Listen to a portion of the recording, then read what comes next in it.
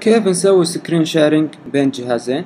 سكرين شيرنج وظيفته يفتح لك نافذة جديدة فيها سطح مكتب جهازك البعيد عنك.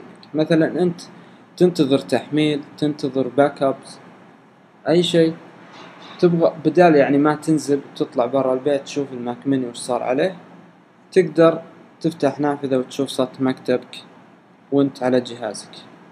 راح توفر عليك كثير. تقدر تسوي تطفي الجهاز، تقدر تسوي أي شيء بالجهاز، إعادة تشغيل أي شيء زي ما تشوفون الحين.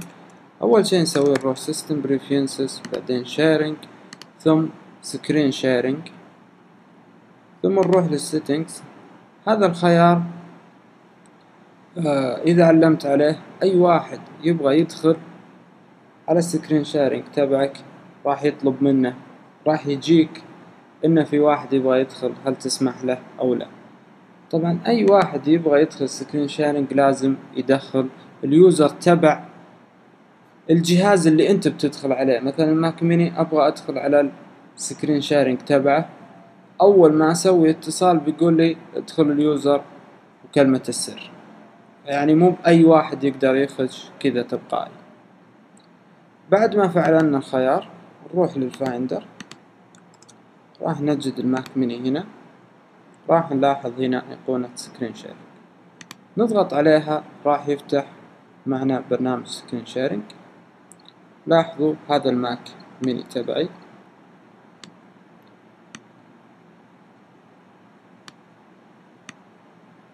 الآن أقدر أشوف كل شيء داخل جهازي الماك ميني. طيب خلونا نجرب نسوي سكرين شيرنج للماك بوك برو، ونضغط على سكرين شيرنج هنا، فتحت لنا نافذة سكرين شيرنج تبع جهازي الماك بوك برو. لاحظوا بكل سلاسة تمت العملية. خلونا نسكرها.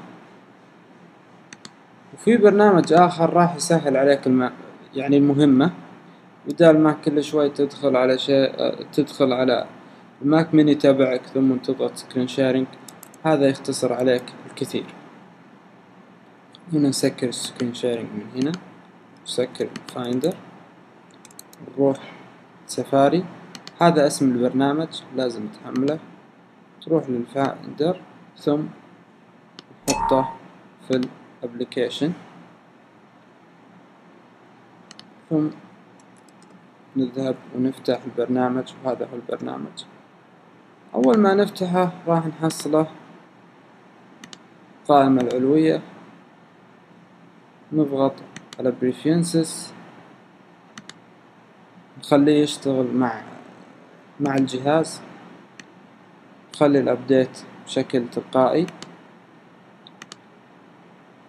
لاحظوا اللي علي أسويه أروح فوق وأضغط على ماي ماك ميني.